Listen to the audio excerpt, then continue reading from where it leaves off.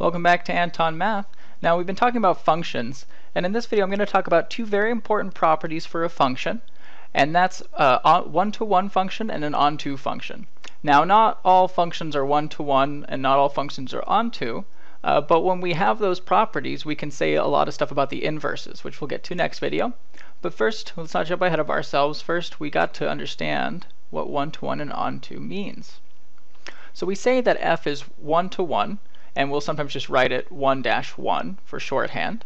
If for every a and b in the domain of f of a equals f of b implies that a equals b, right? So if I have two images that are equal, that means that they were both mapped to by the same element of my domain.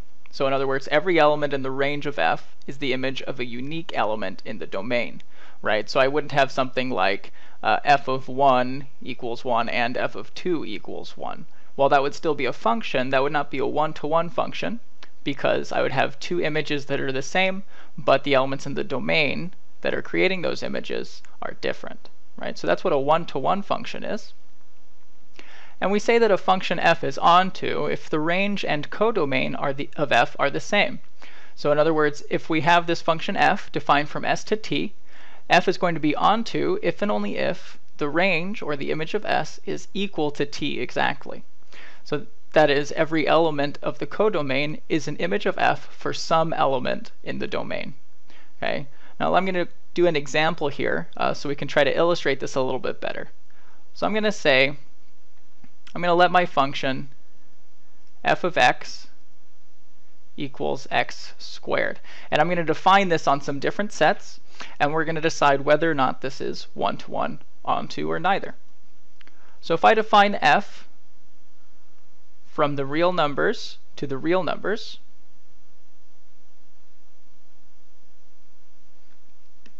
and we want to see if this is one-to-one or onto. Now it's going to be one-to-one if x squared is not the same thing for multiple values of x. But obviously f of 1 is 1, and f of negative 1 is 1, so this is not onto, or sorry, not one-to-one. Now it's going to be onto if every element of the real numbers is going to be in my range. But my range here is only going to be non-negative real numbers, right? We're taking all of the real numbers and we're squaring them. So if you remember the graph of this, it looks kind of like a parabola. Well, it is a parabola,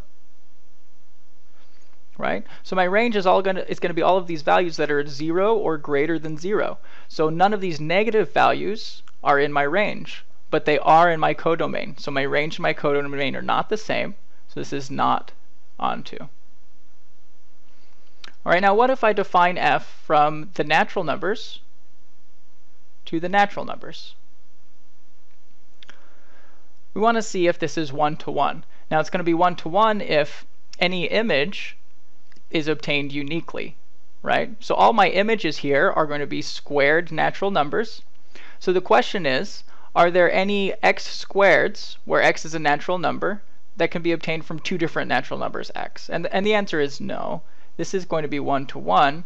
The reason is that the natural numbers don't have any negative values. So I'm not going to have any multiplicity in my images from different elements in my domain. Each element in my domain is going to give me a unique image, right? It's going to be different from any other element in my domain.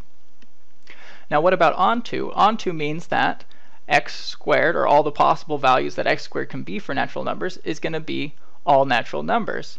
But it's clearly not onto, because for example 5 is a natural number, but 5 does not equal any other natural number squared. So this is going to be not onto again. Alright, let's try a couple more. If f is defined from the real numbers to the non-negatives, right, so r greater than or equal to 0, first I want to see, is this one-to-one? Okay, well, I'm going to positive reals. This is my new codomain, but I'm still coming from reals. So that means that I'm going to have f of 1 equals 1 and f of negative 1 equals 1. So it's still not going to be one-to-one. However, now look, my codomain is all real numbers greater than or equal to 0. And we already decided that's exactly what my range is, right? My range is all these y values that are here, and that's going to be from 0 up infinitely. So that's all non-negative real numbers. So this is onto. So yes to onto. One more. What if I define this function from the non-negative reals to the non-negative reals? Now if I'm only taking the values 0 and up and squaring them, I'm still going to get this half of my graph up here, right? I'm still going to have my images are going to be all non-negative reals. So this is going to be onto, just like our previous example here. But the question is, now that I don't have any negative values in my domain, is this going to be one-to-one? And go ahead and take a minute to convince yourself of this, but yes, this is going to be one-to-one. If my domain is just non-negative real numbers, then each element of my domain is going to correspond to a unique element in my range, right? There's not going to be any multiplicity there. So this is both an onto and a one-to-one function. We call that a bijection. A one-to-one and onto function is called a bijection. And it's going to be very important in the next video when we talk about inverses of functions. And we'll see you there.